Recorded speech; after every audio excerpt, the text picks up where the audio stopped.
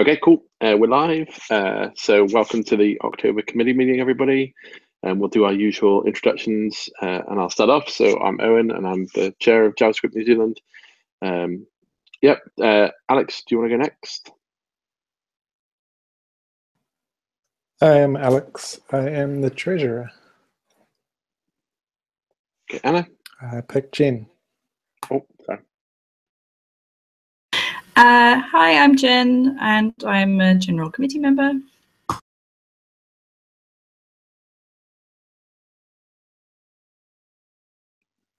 Hi, I'm Anna. I'm a member.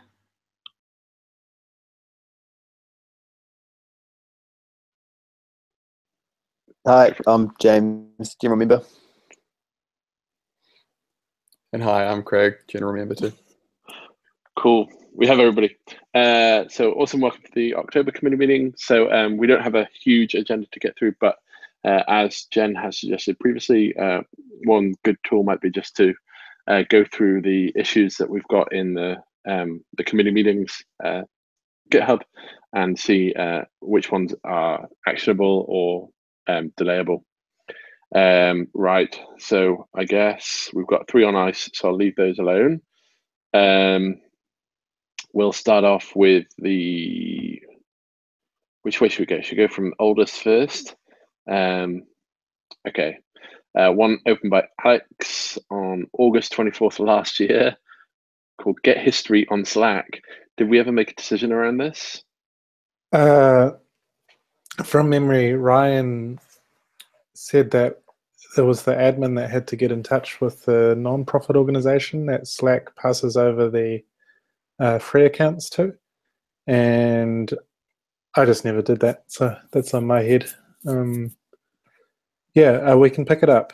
It should be relatively trivial. We just have to email this organization, say who we are, why we deserve it, and hopefully they give us a free plan. Okay, so is that on you, Alex? It's on the admin of the Slack account, so if anyone can log in as the admin through LastPass, then anyone can do it, but I don't know where is the admin kept? It's in LastPass, so we all have access to that. Actually, jumping into a side issue here, you might remember that a couple of months ago we discussed that LastPass has a maximum number of people that it can be shared with, and it didn't even stretch the original committee. So I'm pretty sure that anybody joined 2 years ago on the committee probably doesn't have access to it, which is not good. I've got an update on that front in a minute. But putting aside that issue for now, anybody could do this because you can just go and ask somebody to give you the credentials, worst case scenario, which I know is not ideal, but it works for now. Okay, well, how about I assign that to myself and I'll take it up. Okay, I will assign that to me. Okay, next on the issues list is next year's conference. So do you want to give me a quick, or Jen, do you want to jump in with a quick heads up as to where we are at? Yeah, well, I don't have an update because it's obviously Stevie that's been steering things, and I know that it was his intention, and he did ask me a couple of questions about looking for venues, but I actually can't provide an update on that, and because of the AGM, it has been a little while since we received an update. So my suggestion is, seeing as Stevie's not able to make it this evening, is that we just ask him to give us an update in the committee channel at some point over the next week or so, just so that we're all in the loop there with what's going on. Cool. I'm going to close the issue itself. I think we kind of have an ownership for that conference. Yeah, there was one new question on that one, I think, from memory. Let me just. Richard Lopez has asked if he can help. So why don't we say I will reply to him and just give him a pointer towards some places he could start asking those questions more usefully, and then I'll close that for now. Great, that sounds perfect. Cool. I will assign that one to you. Thank you. Okay.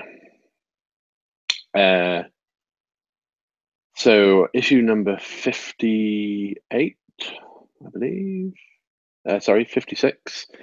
Should we as a society be neutral on matters? Did we had a good discussion around this, I think, didn't we? Yeah, I think we can probably call that one closed now unless anybody has a disagreement on that. Yeah, we can close it, but could we just talk about what the outcome was? Yeah, that's about us. Did we ever have like a sort of like a proper outcome from that? Well, given the fact that we sent an letter to Dunedin about their intern program, I think that we're not neutral on things now. To my memory, we discussed it a bunch. We said that we are inherently not neutral. We are what our code of conduct says we are. And that if anybody was making statements on political-ish positions, so that would usually go through a committee meeting first. But for anything that is explicitly called out in the code of conduct, then that is our position. So I've just got the notes up from our April committee meeting where we discussed it. So it says, and I'll read these out. As a result of a tweet, the question was raised if the committee should remain neutral on all topics. Jen noted that we are not already just by having a code of conduct. Jen also noted an anecdotal story about grey areas, talked about dealing with it on a case-by-case basis. Anna brought up that we have an opinion about something when we have to make a decision, and those messages should be made as a committee, not just one person. Hopefully that jogs people's memory, and that do we need to add anything to that kind of? If maybe you could either link to that where you read that, or just copy and paste that bit onto the note and onto the ticket and close it. Sounds good to me. Perfect.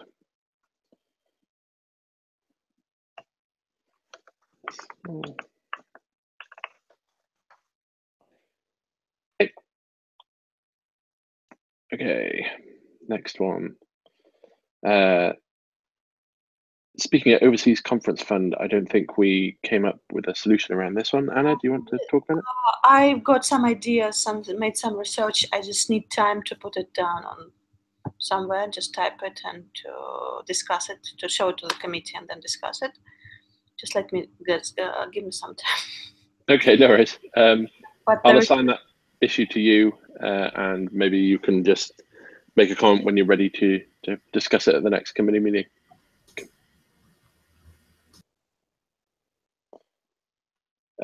Transcription of NZJSCon videos. Yeah, so we did end up with some leftover money, but we mostly decided that it should go towards the next conference. I'm still keen to have the transcripts kind of happen, but I think there was an action on me to get the existing auto transcribed ones and see how good they were. So yeah, maybe put that one back on my radar, and I'll try and chase that up and come up with a proper update for next month. How does that sound? Great. On that one, could we just ask the speakers to write them out? Like, I'd be happy to do it for mine. I'm sure others would be the same. It wouldn't take that long if we all did our own ones. Yeah, I think at least one speaker has done that already. In fact, she wrote her thing up as an entire separate article, which was really cool. I really want to be able to offer people the auto-translated things as a starter point, rather than just saying, hey, go do this gargantuan task. So yeah, knowing if I can get those out of the system is kind of a prerequisite, I think. Cool. Okay, the next one open is number 59, which is forming working groups to address areas needing improvement, from Alex. Did we ever discuss this one? You know what? I can't even remember the outcome, if we even did discuss this. I think we did, but I just don't remember the outcome of it. Okay, so I've got the same committee meeting as last time where we discussed it. So after the call to action at Alex's NZJSCon, there was a big response. Thinking about forming working groups based on the themes Alex is starting to notice. Topics so far include inclusivity, mentorship, education, and networking, and each one of those has some subpoints. Jen suggested using some sort of consensus or online-based tool to sort. James talked about using GitHub tags.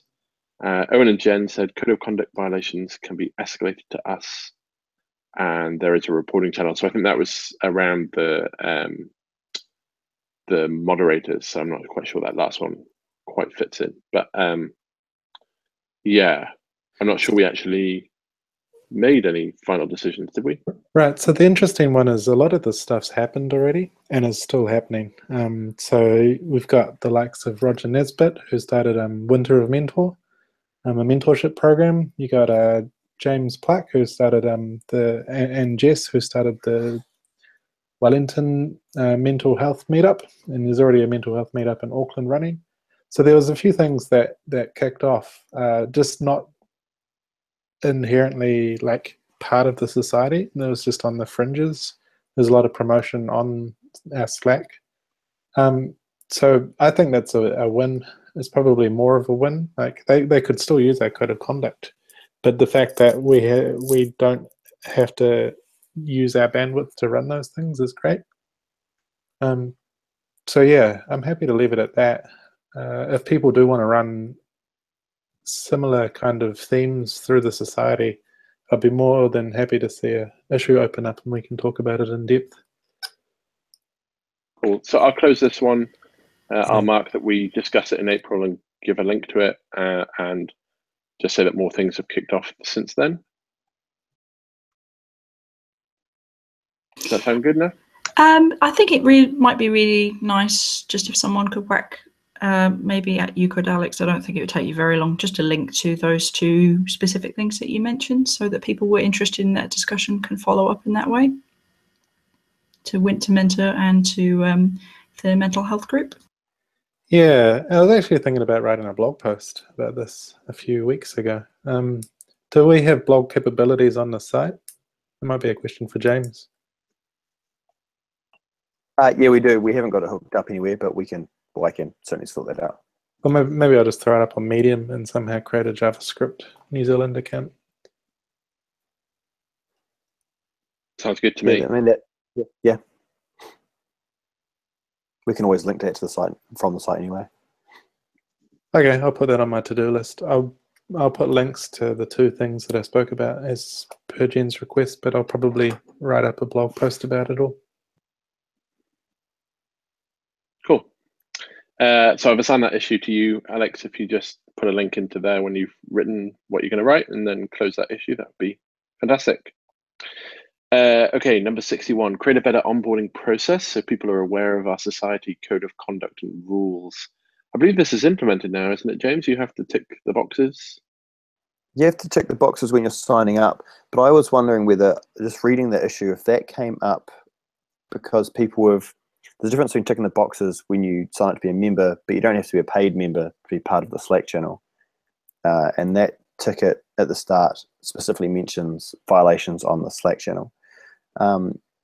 Did Samson ever didn't he set up a bot that was going to do periodic reminders? And I wonder if there was something similar we could use for new members on Slack.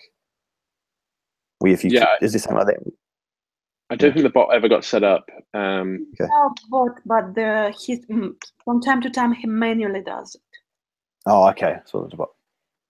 Do you know if we can, does anyone know if we can, if you join our Slack, whether you just join and that's it, or whether we can set up an intermediary step which outlines some of the stuff? I've joined a couple of Slacks that ask me to tick the box to follow their code of conduct. Okay. We're using a separate application for app is kind of stretching it a bit for our Slack sign up process. I think it's called Slackin, something like that. I've always had a bit of a problem with it in that it camps on the domain name that's quite easy to remember instead of the Slack one, and doesn't actually have a link to the Slack channel itself. So I've always found that a little bit poor. So if we were replacing it, maybe there's a couple of UX improvements we could make at the same time. So why do we use the Slackin? Why can't we just use the? Sure, it gives us anonymous sign-ups is the key feature. Yeah, the only way that you previously you could sign up to Slack was somebody inviting you in, whereas this is self-service. Okay, so I'll ask Samson on the issue if he's created a repeating bot for posting the messaging that we created, and then I'll also put in that we need to think about replacing Slack in. I think there was another issue that we're going to come to, which is about upgrading Slack in. And I don't know if that allows you to put that tick box or not. And we'll investigate. So I'll comment on that and I'll assign it to Samson for now.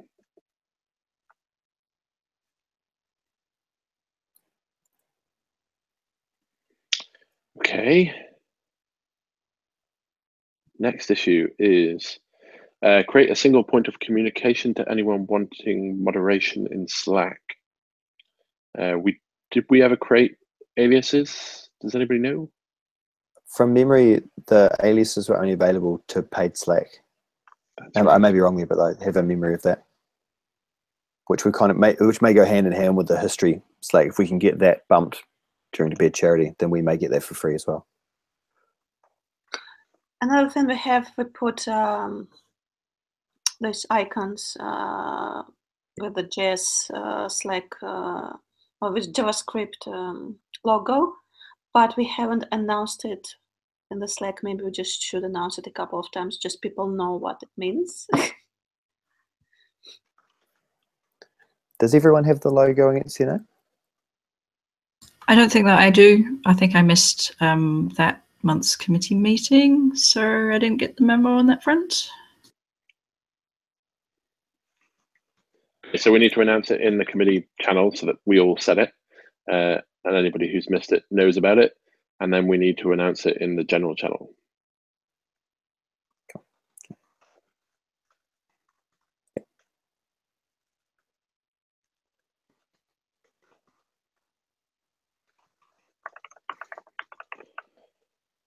Second, okay, cool. I'll assign that one to me, and we'll go from there.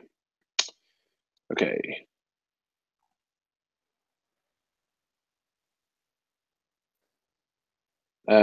Okay, the next issue is exactly the upgrading of the Slackin app. I created the Slackin app and hosting it on Heroku, so I can grab that one and look at upgrading it and see what we can get. And the comment on there is exactly that same thing that I was asking for. It says later versions have a sign-in button which takes you to the Slack URL. So yay! Okay. Yes.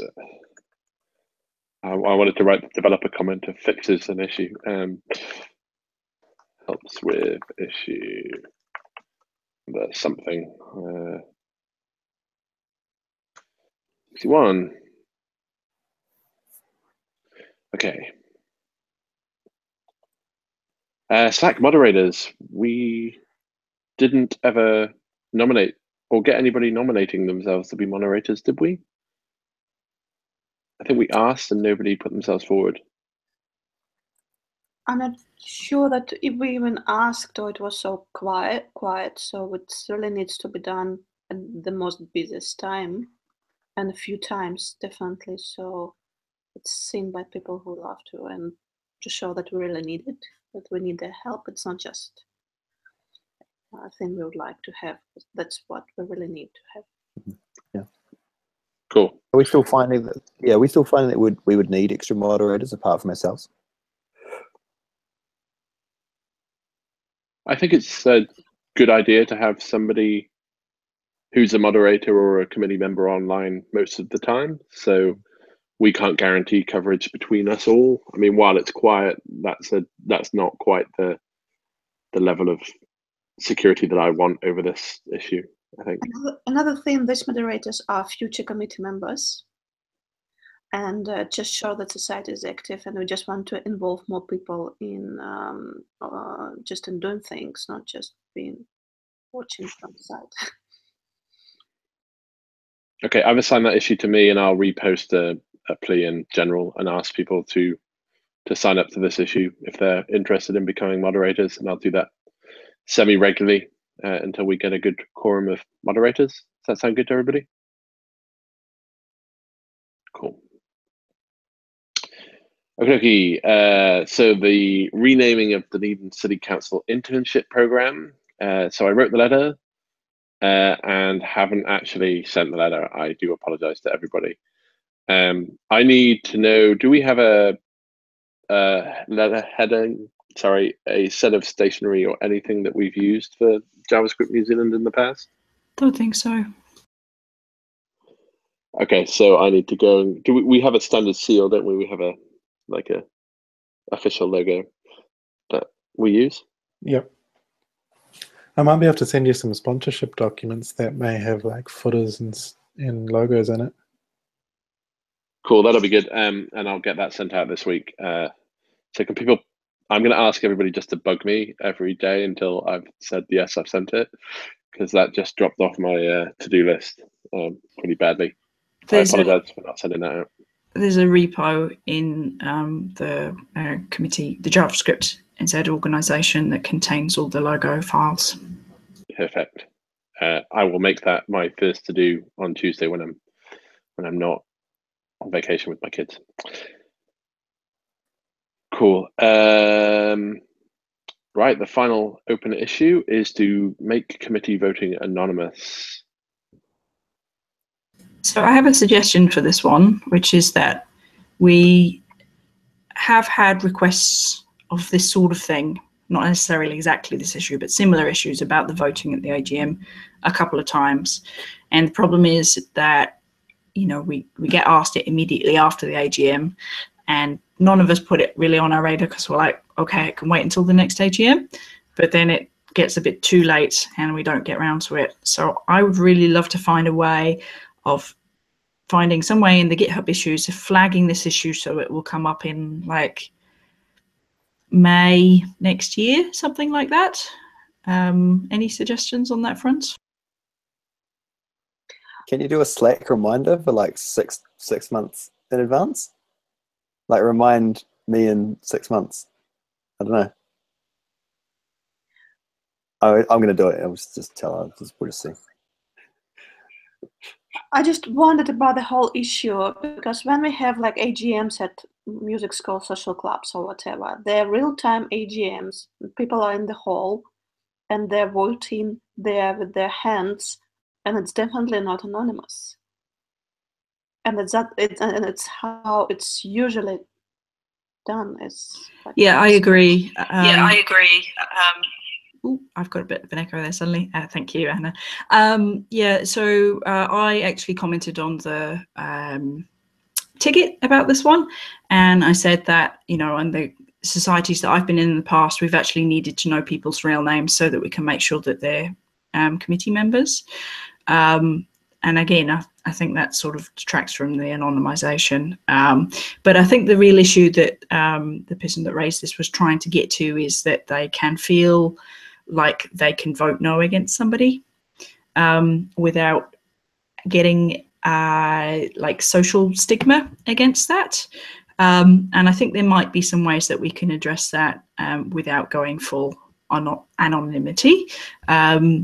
But again, I just don't think now is quite the right time to discuss it. Yeah, I think there's definitely a good conversation to have, and I think we should do it just slightly in advance of our AGM, so that we've, at the point where we've got committee members nominated, we know how they're going to be voted, but not much before then do we need to kind of know how that system's going to work. Shall I make a new tag on the GitHub issue for maybe that? An AGM tag, and we can bring it up. Okay. Yeah. Okay, that's the final open issue. So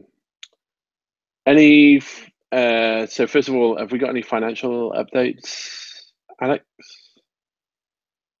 Not really. I was going to say that since James opened up the Stripe integration, we've had 35 members sign up. So quick maths would say we've got $875 of revenue coming from memberships this year, which is great. I think it's possibly almost hit our target. I got to remember if the target was $1,000 or $1,400. So it's either hit our target or it's over halfway, well over halfway. Cool. That's really cool. Yeah, that'll help us pay the accountant next time. Yeah. Okay. Has anybody else got any other business they want to raise as a committee while we're together? Yeah. So I'll have to raise an issue for it because we talked about it previously, but I obviously failed to raise an issue, which is about the password manager being able to get more committee members access to it. Because if there was something that needed admin powers on the Slack channel and one of the older members wasn't available, that's kind of shitty. So unfortunately, password managers, unless you want to pay them lots and lots of team monies, are not super great for this purpose. But I think what we're going to have to do is I'll set up a free LastPass account and physically give you all the password to that account. We can share that one out to some people, but the only way to scale it to the right number of people is going to be to actually just you log into that account for LastPass, which I realize is not ideal, but it's better than nothing. And in order to do that, I'm going to have to manually transfer all of the accounts from the old one to the new one, because we have lost administrator rights to the old folder, and I have checked with the person that set that up originally, and they haven't been able to recover admin rights to it either. So I think this is probably safer in the long run as well. In the past, I've done a cheap alternative is using OnePass and Dropbox. It worked okay. Since we don't have much churn in passwords, you create a new password, push it onto Dropbox, tell everyone about it. They can pull it down to get it, and they'll use that new Vault file from then on. So right. I don't know if it's on the agenda to start from scratch. Yeah, throw that one on the table. Yeah, I personally don't touch Dropbox with a barge pole, so I personally wouldn't be super happy with that solution, but I'll investigate that one as well. Or S3 if you want. I mean, anything, right?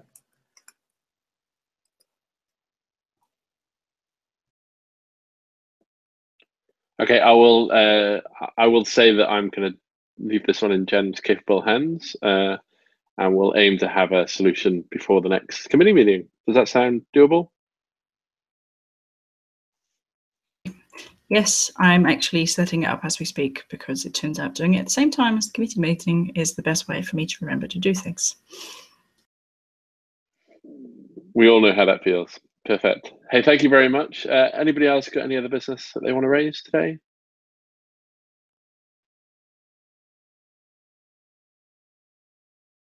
Okay, well, we'll call that a nice and quick committee meeting, half an hour. So thank you very much, everybody, for sparing some time on your Sunday.